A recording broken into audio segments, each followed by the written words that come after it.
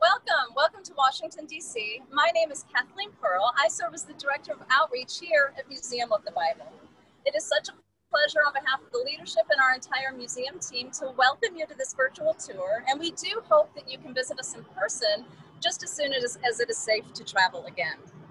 We have a really great lineup for you. Select members of our curatorial team are positioned inside the museum and will be giving great presentations. And then afterward, we will have time for questions and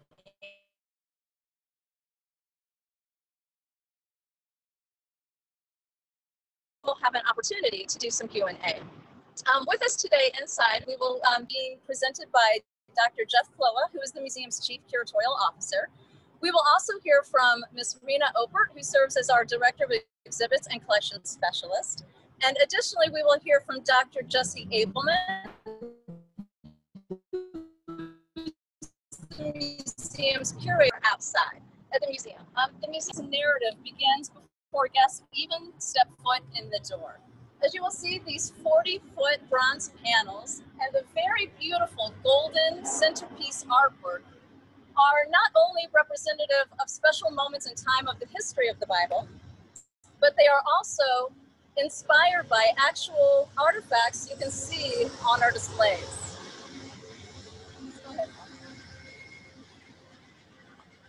And the train that you're hearing, actually, I wanted to touch on that because this building was not built to be a museum. It was built in the early 1920s, and it was Washington, D.C.'s first refrigerated warehouse. And those large railway trains would be pulled into this entrance, and the goods were kept cool, offloaded, and distributed around Washington, D.C. The museum acquired the building and did an extensive renovation. So not only is it beautiful, it's educational, and it also is very safe and secure for the museum's collections and artifacts inside. So let's go.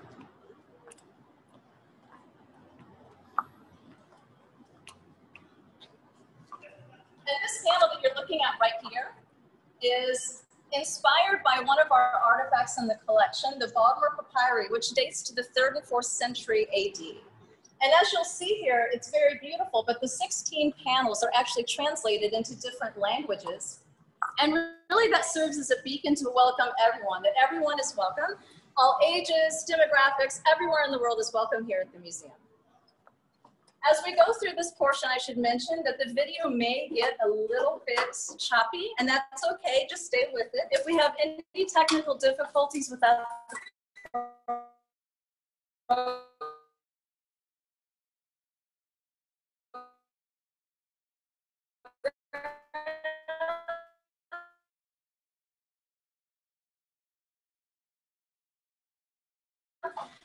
our Zoom host, Allison Mullins. Okay, we're going to pause here for just a moment, so hopefully the video will connect again. And as you can see, what I want to mention is as guests are greeted into and they come into the main space, the interpretive strategy is seen from the floor all the way up to the ceiling. As you enter the building, on the floor we have these beautiful tiles. And one of the recurring themes of the Bible, of course, is from darkness into light. And as guests go from the entrance and they travel down towards the entrance of the exhibition area, you'll notice that the floor tiles go from dark to light. And so by the time you reach the entrance of the exhibitions, all of the floor tiles are white. I should also mention that the beautiful limestone columns are actually limestone imported from Jerusalem.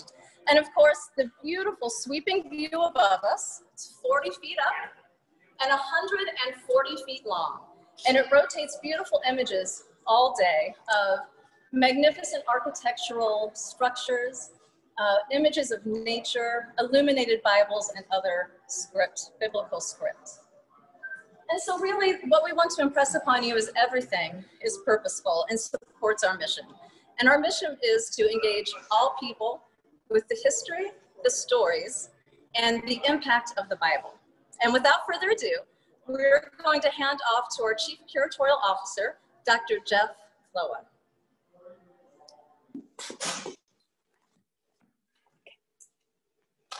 Good afternoon, everyone, and welcome to the museum. My name is Jeff again, and it's an honor to be meeting with you virtually, and we hope to be able to welcome you in person someday. What I'll do is walk you through a bit of our themes in the museum educationally, some of the programming that we have, a little bit of our structure so you have an understanding of that, and then our collections and research focus as a museum. As Kathleen mentioned, we really focus as an educational institution on the history of the Bible, the impact of the Bible, and the kind of the basic stories of the Bible. So all of our exhibits, both permanent exhibits and our special exhibits, our programming, will relate to those three themes. The key points in our mission, you might pick out three words especially. As Kathleen mentioned, invite is a really key focus for us. We want this museum to be accessible and open to people of all faith traditions and no faith tradition. So we do that by focusing on those three areas and not focusing on things like theology or individual faith traditions' perspectives or interpretations, but again, on the history of the Bible, the basic stories of the Bible, and the impact of the Bible in America and around the world. The second key part of our mission statement is engage. So the museum was designed not so much as a passive space, but to be very interactive, multi-sensory, experiential. So we have a mix of very traditional style exhibitions, which is where I'm standing right now, for example, but also a great deal of interactivity and multimedia experiences to highlight different themes in the Bible. And the third focus, of course, is the Bible itself. What's really exciting about our mission and the opportunity that we have as a museum is we have about 4,000 years of history of cultures interacting with the Bible. And virtually every culture on earth has some history with the Bible. So there's really no end of topics and opportunities to help our guests see the wide-ranging and significant impact that the Bible has had and continues to have throughout the world and even on individual people. A couple of goals that we've had in designing our exhibitions and programs are kind of twofold. We definitely want to take an approach that's academically reliable and that will be acceptable to a general audience, but also reliable academically. So verified, we have a team of scholars that we work with. For exhibits, we bring in external scholars as advisors. With so much history and so much culture, even though we have a great staff, we can't possibly have expertise in all areas. So for really every project, we bring in external consultants from a wide range of backgrounds. And again, the engaging piece is extremely important to us. Even in a traditional gallery like this, you'll see video, you'll see large images, you'll see interactivity so that people can go a little bit more in depth than simply walking past an artifact case. The three permanent exhibits in the museum are focused on the history, stories, and impact of the Bible. And we're really only going to be able to see the history exhibit today, which is where a lot of the artifacts that will relate to your museum are located.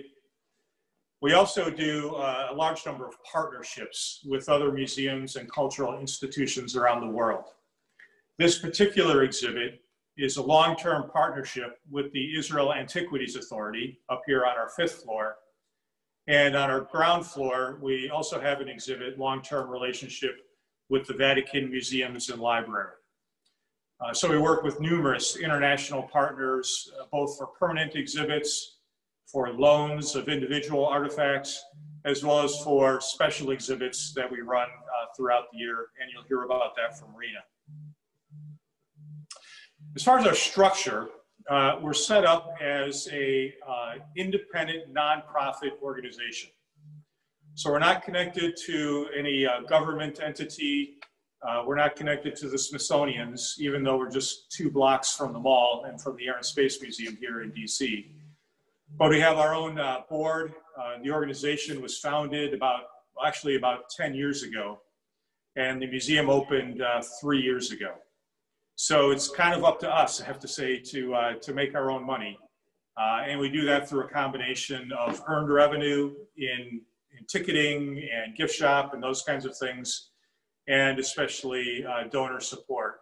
And we're really grateful for the strong donor support, especially during these days of COVID, when we were closed for 3 months and now have been opened with limited capacity, and limited especially by the limits on tourism in Washington, D.C. right now. So we're looking forward to things being opened again very, very soon. We have about 250 employees, and we run kind of 5 departments. We don't really need to get into that unless you'd like the Q&A later on. But a pretty complex organization in a very large space of about 430,000 square feet here in the museum. A few notes about our collection, artifact collection. The museum itself owns about 16,000 artifacts, and we also, by contract, curate 3 other private collections that we're allowed to exhibit and highlight in our programs, which gives us about 50 to 55,000 artifacts in total that we can use in our exhibits. On display at any one time are about 4,000 artifacts, both from our collection and from various lenders. The collection is very strong in, well, really starting with ancient Christianity, some of the earliest biblical papyri and parchment manuscripts, but then especially into the medieval period, both Christian and Jewish artifacts. And you'll hear quite a bit from Jesse and Herschel about our Judaica and Hebraica collections. And then once you get to Gutenberg, we have a very early Gutenberg Bible, and then into the early modern and modern period, very strong collection, including in Americana, medical history, science and faith history. So a collection that's not only exhibitable, but also very strong for research opportunities in addition. Our research program is perhaps a little more extensive than a lot of museums. We have what we call the Scholars Initiative. And through that, we fund archaeological projects in Israel. We have 2 currently that we're funding. We fund research projects, some of them longer term organizational projects. Some are individual research projects. We sponsor publications, academic publications. We sponsor digitizing projects at collections around the world that are at risk in various ways. So we try to support cultural heritage preservation and the academic side of things, as well as the museum itself, which is a bit more popular and for the general public. Our programs, public programs, of course, have shifted a bit during the time of COVID, but we do a range of programming from school-age programs, homeschool and family programming, to some more academic kind of programming. Tonight, for example, we have a lecture. Actually, it's by one of the archaeological projects that we sponsor, and he'll be talking about that excavation up in Galilee, where he's looking for the site of ancient Roman Bethsaida. So kind of a broad sweep, and we try to have our programming and our museum be accessible and have a reach not only here in Washington, D.C., but also beyond through our online resources and our partnerships with organizations around the world. So we look forward to discussing with you what that might look like as you grow your museum. And with that, I'll pass it over to Rena Opert, who will talk about our special exhibition program. Thank you. Thank you, Jeff. It's me, Kathleen, again. The noise outside made it a little bit difficult to communicate. And before we pass it to Rena, I did want to put out a mention of special thank you to David Hetchwell. Through him and his longtime colleague Rivka, who is a close friend of the museum, that's who made this, this virtual visit possible. So we want to do a very special thanks and gratitude to David. And with that, this is our Director of Exhibits, Rena Oper. Hi everyone, thank you Kathleen and Jeff. It's really nice to be able to speak with all of you today, and I look forward to our question and answer session as well. I am actually standing in one of our temporary galleries where unfortunately we just ended this exhibit, but it's really wonderful and I wanted to share it with you. The exhibit is called A Fence Around the Torah, and it featured one very special artifact from our collection that we named the Washington Pentateuch. The Washington Pentateuch is a complete manuscript, biblical manuscript from approximately the year 1000, and it is one of the oldest, most complete, and most important Jewish manuscripts in the United States, and one of only a handful like it around the world, which would include the Aleppo Codex and a few others. And so this exhibit took the opportunity to, number one, unveil the manuscript to the public. It had been in a private collection for over 200 years. And so scholars and the public hadn't had an opportunity to see it or study it. And so by putting it on display, it actually highlights one of the principles of this museum, which is to promote access to all of our collections, which we do, of course, through exhibits and also through our online collections page. And this exhibit was small, but we were able to focus only on this artifact and tell its story and its history, which was quite fascinating. And we actually have a series of exhibits called An Artifact in Focus, where we really delve into one topic very deeply. And so this is an example of the kinds of outcomes we're looking for when we do temporary exhibits. There are a few things we like to do. One is to attract new audiences and diverse audiences. So of course, different topics are going to attract different groups of people, and this one helped introduce new people to our museum. It also helps us form partnerships, which I know Jeff has mentioned as well, both with external scholars who lend their expertise. So we worked with David Stern, who is an expert in these manuscripts, and with other institutions. And so this one really helped us achieve both of those.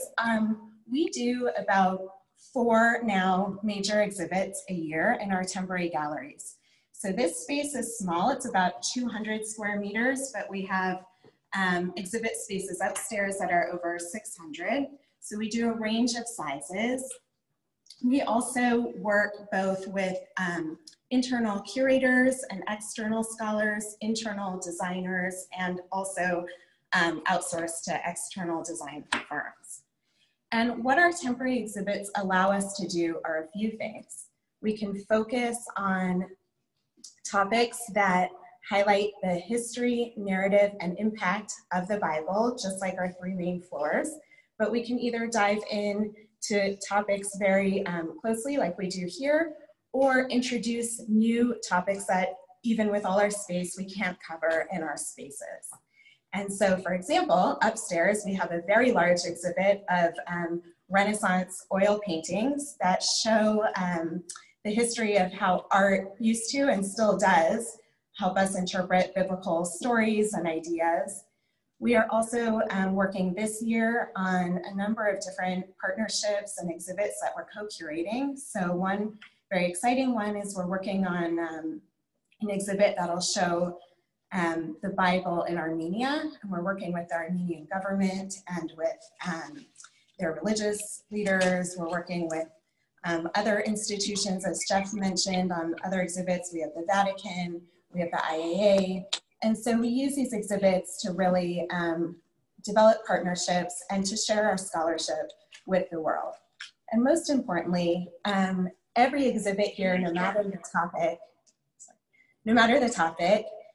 always has to be immersive and engaging so that our public will both come to learn, but also be engaged, feel that they are participating in the topic. So we use technology as much as we can. We have hands-on interactives. We really try to engage our public in a variety of ways so that the topic sticks with them. So I look forward to discussing more about this program in our Q&A, but I want to now introduce you to our curator of Hebraica and Judaica, Dr. Jesse Abelman, and he will be up in our 4th floor History of the Bible area. Thank you.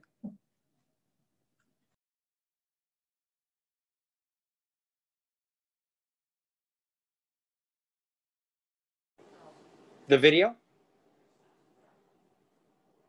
Okay, I don't see how to do that.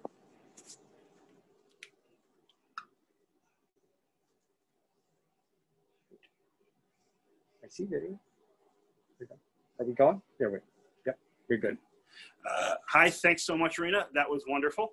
You find me here on the 4th floor of the museum, what we call the history floor, which tells the story of the original sort of context in which the Bible was composed, and then its transmission and reception throughout time, from the very beginning up until the present day. And unfortunately, you know, under better circumstances, I'd walk you through and show you the floor and tell you that story. But today, we're just going to I'm going to talk about a couple of special objects in our Judaica collection, special books, and then talk a little bit about how we promote research and access to these items, to these objects. So first of all, over here, what we have is what's called Codex Valmadana I, after the collection of which it used to be a part of, the Valmadana collection, one of the largest and most significant historical collections of Jewish manuscripts and print books. And Valmadana I is an absolutely unique book. It is a Chumash, a Pentateuch. It contains the 5 books of Moses, designed for sort of liturgical use, right? It would have been used in a synagogue. So that means it has not only the text of the Chumash and the Parshiot, the Torah portions for the Sabbath, it also has the Haftarot, the passages of the prophets, the Nevi'im that are read every week, and the Megillot, which are read on certain holidays, etc. Right?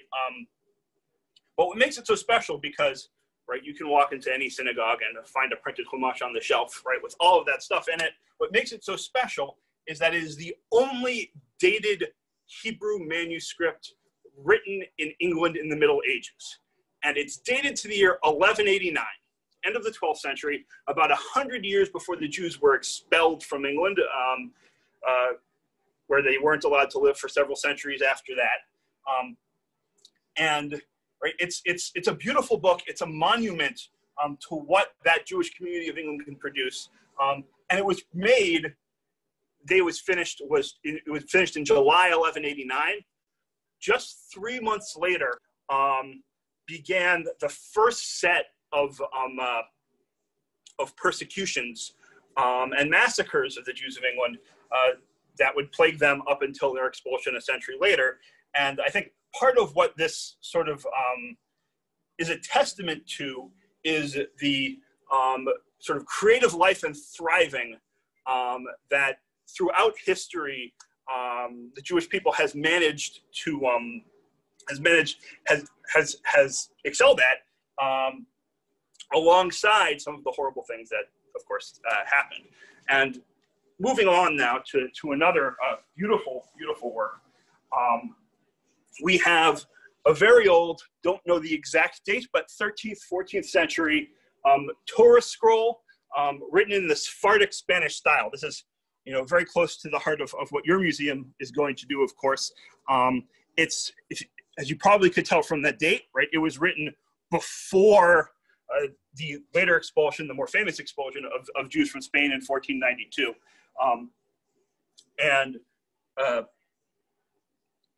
We don't know if it was actually written in Spain or if it was written by a scribe who was trained in the Spanish style, you know, perhaps in North Africa.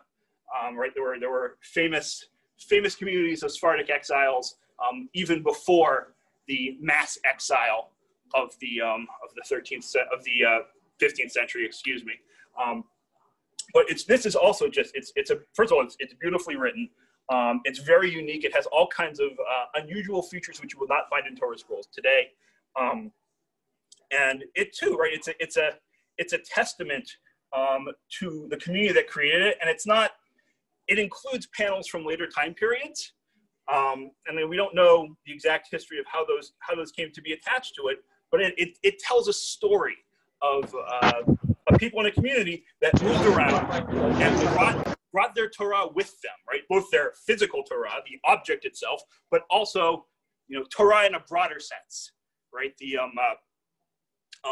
teachings and laws and customs and practice of study that has been so dear to the Jewish people for so long. So we have a very large collection of Torah scrolls in general, of Sifrei Torah, and we are currently, to sort of follow up on what Rena was saying about access and research, we are currently in the middle of a project to catalog, digitize, and make available all of those Torah scrolls, all of those Sifrei Torah on the internet to be seen and made available for people everywhere, so that we can both promote research, people can better understand the history of the development of the construction and writing of Sifrei Torah, as well as the particular details of the text of the Bible, text of the Torah, and it's the layout of Sifrei Torah, etc. All of those various things. There's already been some research done with our Sifrei Torah that you can find. Happy to talk about that more if people are interested later during the Q&A. I think I'm running low on time, so I'm going to kick you over to someone who you know well and who probably needs no introduction, David Hatchwell, and I'll speak to you soon. Excited for the Q&A and to get to actually talk to some of you. Thanks.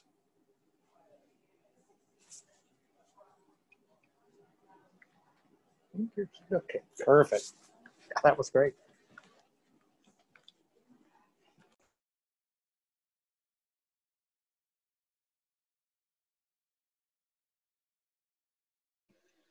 Hello? Okay, I guess, can you hear me? Yes? Can someone make a sign with a head? We can hear you. Okay, great. Thank you. Yes. So, well, first of all, thank you all. Thank you, Jeff, Kathleen, Rena, Jesse, and of course, Rivka Kidron, for giving us the opportunity to have a taste of the Bible Museum.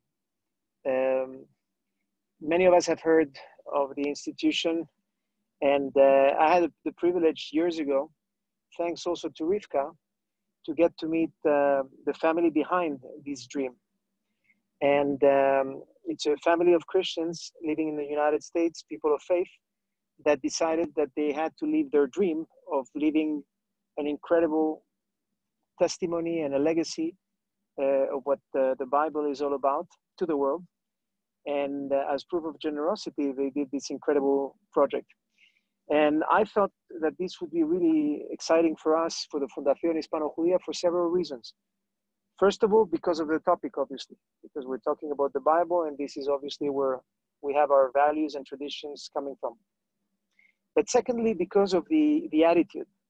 It's important that we remain on course in terms of what we believe in, and specifically about the way to see our inheritance, our traditions and our values as being something that we can share, and that diversity makes us much stronger. So I love the fact that the Green family was the one that established this amazing museum, and that there can be lots of ways to collaborate from here onward. I want to just add something before we pass to the Q&A side of today, which is that we are, first of all, a foundation that was born recently. We only have 6 years of age. And I was listening to the explanations as a young kid looking at his older brother, and looking at the full-blown and grown adult next to him, and saying, you know, how much I wish we will be able to develop and learn from what you have done already. So that's, first of all, a message to tell you that we definitely would love to emulate you in your success, and definitely in terms of the journey of the values that we want to expose in the Spanish-speaking world, and we're Spanish-speaking and Jewish meet, no?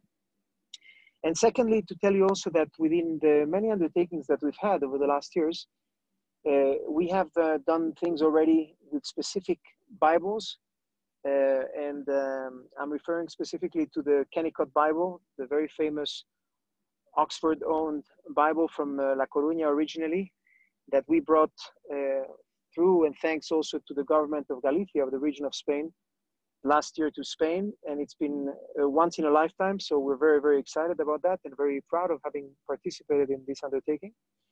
And secondly, also that we're right now also discussing with the House of Alba for the possibility of the Bible of Alba, which is also a magnificent Bible, the first translation from Hebrew to Castilian Spanish of the Hebrew Bible.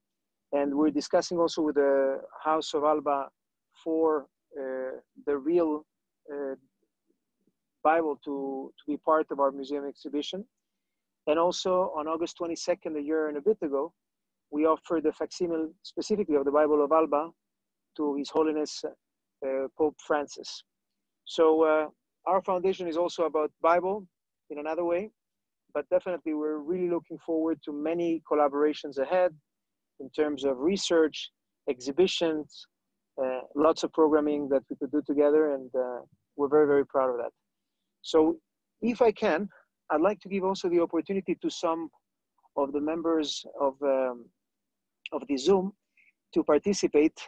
I thought about somebody that I'd love to hear.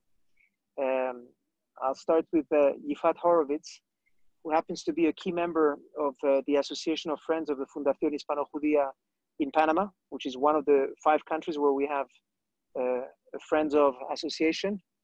And Yifat, perhaps you want to start with the first salvo of questions.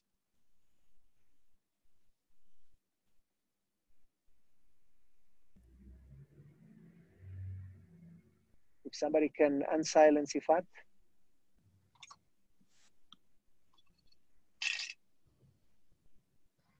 Okay, I see I'm getting 0 success technologically speaking here. Yifat?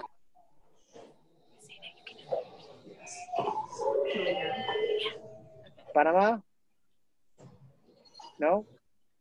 Okay, I see Yifat is still silent, so perhaps we can start with Jacob Ben Bunan, who happens to be also an important member of our Fundación.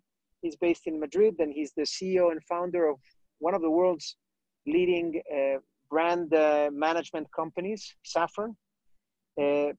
Jacob, perhaps you can shoot a question to start. Oh, sure. Thank you, David, for the lovely introduction of mine. And I mean, I am absolutely impressed, and by the introduction of the museum that you've given us, and it makes me even more excited to think, when will I be able to fly and travel again to DC to be able to spend a few hours there. It's obviously quite impressive what one see through the short virtual tour that you've given us, and it's even more impressive to hear you saying that you spend a lot of time and resources in research to keep the Word of God and the Bible alive. One of the questions I'd love to know, because maybe you mentioned it, but I didn't get it actually, well, do you actually focus only on the history of the Bible, or do you also focus on the present and the future of the Bible? What is the impact of the Bible as our world is evolving at the pace it is evolving at the moment? Do you have any sections dedicated to the Bible today and the Bible tomorrow? Great question. I'll jump in on that. This is Jeff. The entire second floor of the museum is dedicated to the impact of the Bible, and it's divided into 2 sections. One is the impact of the Bible in America, from kind of the first immigrants down through basically to the modern day. where the Bible intersects with American history. The second half of that exhibit focuses on the Bible and culture. So the impact of the Bible on art, on popular music, on movies, on everyday life, you know, people in their daily work, how the Bible impacts them, family life, even politics on some level. It's always tricky, but you know, popular culture and popular media. So yes, there is quite a bit of that on the impact floor, and then in our public programming, we'll bring timely topics in. For example, last month was the 100th anniversary of the amendment to the U.S. Constitution that allowed women to vote.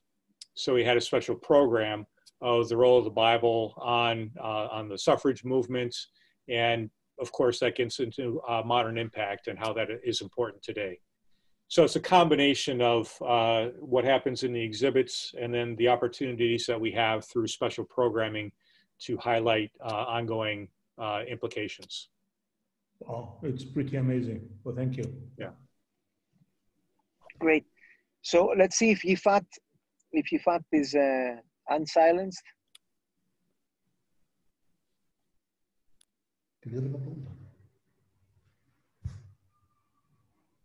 No, for some reason, Yifat cannot be unsilenced. Okay, I just got a message internally.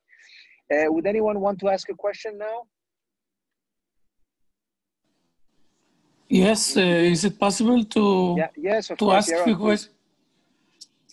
Okay. Look at the Israelis. I said one question and you asked now for two, for a few questions. Well, I have 4 questions. so cram it up in one. We are good at that. No, some stats with your permission. First of all, how many visitors do you have usually? I mean, not of course in this period. It's very curious to me. And second, you were talking about the relevant issues of the Bible, in what way they are engaged to the public. And third, if you may, a little bit about the technologies that you say that you have in the museum. I would like very much to hear about the technologies presented to the public, and is there any application developed specifically for the visit? Great. Well, I'll start with the easy one about the attendance and then ask Rena to talk about the technology side. So our attendance, we opened in November of 2017. And before we closed due to COVID in March, we were right about 2 million visitors overall. In that time frame, we went from a free admission or a donation-based admission in the first year to a paid admission, a ticketed, paid ticket admission, about a year after we opened, a little more than a year later. So that did have a bit of an impact on the attendance, but it was kind of a financial decision. Although we are in discussions again to see what the trade-offs are and whether we might go back to a donation-based admission. And that's our ticketed admission. That doesn't include special events or the programs, things like that. That's our kind of paid or guests through the ticketing system. So I'll ask Karina to talk about the technology. Hi. So for our technology, we have, of course, kind of the expected, a lot of touch screens where you can dive into more information where different things come up on the screen. But we are also trying to use technology in more unexpected ways. So we're doing a lot of experimentation in our temporary exhibits that we're working on right now. So a couple examples of that are, we have one exhibit that's hopefully going to open next spring, where we're working on interactives that encourage people to work collaboratively. So there will be different areas of this digital and also tactile element where they have to work together to achieve the outcome they're looking for. So we're trying to, figure out ways to to not just have passive experiences, but where people can form community, work together, and be engaged in that way. Also, in a different exhibit we're planning that's going to open in February, we're working on an interactive that uses mapping technology. So it will look like a big medieval manuscript where you can actually turn the pages of it. That as you turn the pages, illustrations will be projected onto it to make it look like a medieval manuscript. You'll see the decorative borders, the font, and then all of a sudden it's going to animate and come to life and tell you a story. And it's actually going to tell you the story that is told in some letters that we have from medieval times. So we're using primary documents. We're bringing them to life through technology with the digital mapping, but there's also the tactile piece of getting to actually flip the page and have that experience.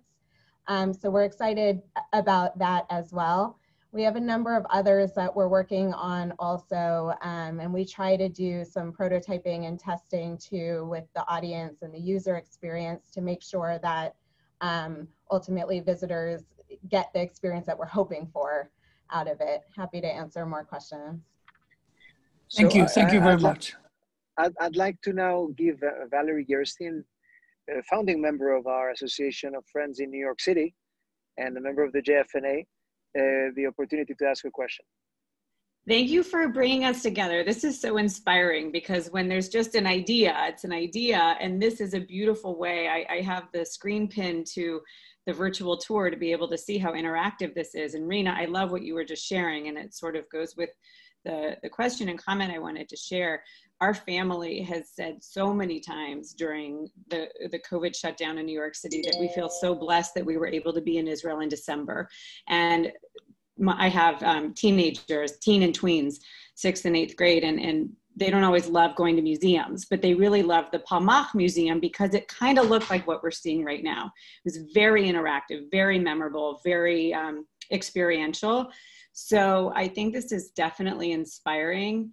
And also with JFNA, National Young Leadership Cabinet, we went to Russia in the last couple of years, and there was also a very interactive museum similar to what you're saying, Rena. So I am very excited to hear how the collaboration will be with what state-of-the-art, immersive and memorable museums are. So count me in to be a thought partner, because I think what Kathleen said at the very outset was that your museum is for everybody. And so I hope that in Madrid it will be that way too. So my second point that I wanted to bring up is I love seeing the Torah that is rooted in the Sephardic tradition. And I am Ashkenazi American now from Kansas, raising my kids in New York City, and they go to the Heschel School. And there's been a big discussion when we think about diversity, right? Diversity in the world, but diversity even within Judaism. I'm very curious to know how you're digitizing your research that you spoke about. I think it was Jesse. How can we think about partnering with schools that tend to deliver an Ashkenazi perspective, right? How do we start to work with what you have, what the plan is in Madrid, to say this is digitized, even if you can't get yourselves there physically? How can we enhance your curriculum to give our Jewish students a broader view of Judaism? Great question. I might have a response, but maybe Jesse, do you want to start with what you're working on?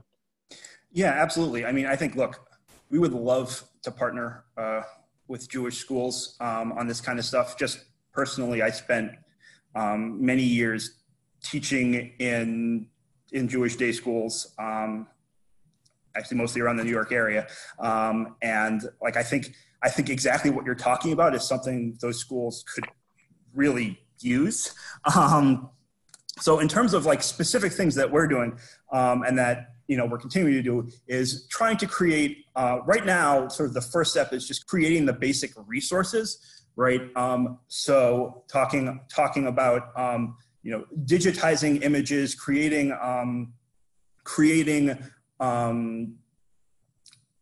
catalogs that are descriptive and helpful in terms of like telling you what the image is about, what the object is, how it can be contextualized more broadly, right? So sort of that kind of fundamental, just like, here's the thing, right? Without necessarily, and packaged in a way that it's accessible to someone who looks at it, but not necessarily wrapped in a curriculum, right? Wrapped in the kind of ways that it can then easily be brought in to schools. So the next step, and this is something that really needs to be done actively in partnership with people who want to use the materials. And I could think about ways I would have used it in my classroom, but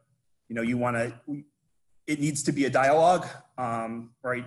I think that by creating those relationships is like really the first step alongside digitizing and making the materials available. And then once we have the relationship and the materials, we can talk about, okay, what can we do with this stuff that will be helpful to you? Yeah, great. One early example I'll just reference. Oh, sorry. Yeah, please. Well, we could talk offline. We'd love to continue the conversation. Yeah. So I'd like to give the opportunity also to Joseph Fidanke from Panama, who actually heads the association in Panama, to ask a question. Joe? Yes, thank you, David. Great opportunity. It's a bird's eye view to the museum, and I can't say I'm now super excited to go to Washington. It gives me a good excuse to go back. I was curious, Jeff, if you can give me some idea to your visitors. Who are the visitors that are going to see see you? The constituents, in terms of those 2 million people that are visiting. Who are they? I would love to hear, and if you know a bit about their background, also in terms of religion, because it gives I think it's a perspective, an interesting perspective that we should take in mind as we embark on this journey and back in Madrid. So we'd love to hear a bit of insight into that. Yeah, great question. And we have done some post-visit surveys and even cold calling, survey to define a market, as we developed a new marketing plan last year, right before COVID, unfortunately, which we had to delay and redo. Quite clearly, for people to want to come to a Museum of the Bible, most people have had some connection to the Bible. Right now it's a paid museum. So, I'd say the vast majority of our visitors are from people that have a connection to the Bible in some form. We do get some visitors who come from no faith background. They're just curious about the technology, and so that's been a part of our marketing, is to emphasize that this is a different kind of museum and worth seeing just kind of in its own right. But it is, it's fair to say that the majority of our visitors come from a faith background with some connection to the Bible. Age demographics tend to be your typical tourism groups to DC. So some of them are tour groups, some are kind of couples, retirees, but a lot of families also. And so we've developed programming, especially for families on a regular basis, to encourage that return activity, especially for those within a couple-hour drive of Washington. So we do have a market that's national, and people who come to Washington, the school groups that come to Washington, that's a big part of our visitor demographic. But especially during COVID, it's been very focused on the local market, within a 2-hour drive. So that does raise, a lot of programming issues, and sensitivities, because if you're coming from a faith background, you obviously have a personal connection with the Bible and are used to interacting with it in a certain way. So we try to present again, history, stories, impact in a very engaging way, but also to be educational, that there's numerous cultures and people who have interacted with and benefited from the Bible over time. And that just shows even more the broad impact and value of the Bible. So we really intentionally try to expose people to a broader history than their own, particular tradition. Very good, thank you. All righty. Well, we have time literally for one last question, a quick question and a quick answer so that we stay on course in terms of timing. Anybody who wants to do that?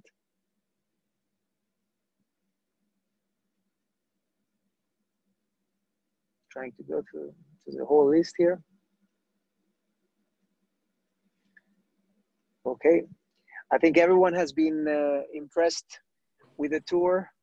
And as Joe and Jacob and others said, we're all looking forward to going back to DC, and this year making sure to visit the museum. I've missed out on other occasions, but I can guarantee you that as soon as I can fly again to DC, I'll be making it. And I'm excited about the fact that we're going to be able to collaborate, God willing, very, very soon in an intense manner with the Fundación HispanoJudía and our future museum here in Madrid in Spain. So looking forward, and thank you again for the journey for this hour and for the road ahead. David, this is Kathleen. Thank you again for this opportunity. And everyone on the call, thank you so much for joining us. Before we leave, I just wanted to pause for a moment. We have another member of our museum team, our Chief Executive for Partner Relations, Mr. John Sharp. And I just wanted to see if John had anything he would like to share with the group before we depart.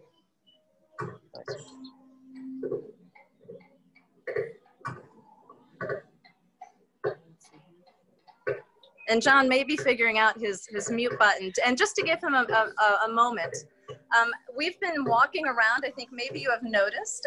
This is I wanted to give you a sense for one of our other experiences in our exhibits.